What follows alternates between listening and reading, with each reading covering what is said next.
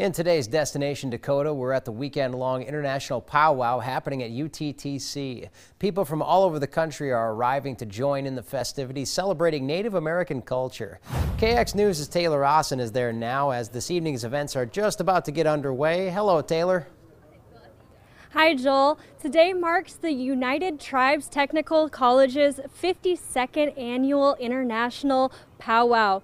And events start today. Today started out with Kids Day. However, later tonight around 7 p.m., that's when things really are going to kick off. And the night is going to start out with some special guest speakers, and then later on they're going to have some dance contests and singing contests throughout the weekend.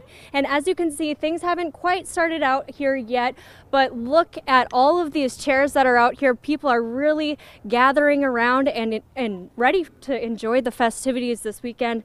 And even though today has been just a little bit chilly out there, that doesn't seem to be a problem for anyone. We're getting a little bit of a break in the sun now, and it's just a little bit chilly, but people are really out here to enjoy it, and you can feel the love in the air and how much people are really enjoying it out here. And I can smell the food in the air, and I'm just really excited to be here for my first international powwow and excited to see all the colors and the people dancing. And there's a lot of work that goes into this, so it's best to be out here and enjoy the time that we have. Sounds like a great time, and a lot of people are picking out their spots, marking out the chairs so they can get a nice view up front. All right, well, thank you so much, Taylor. And meanwhile, a small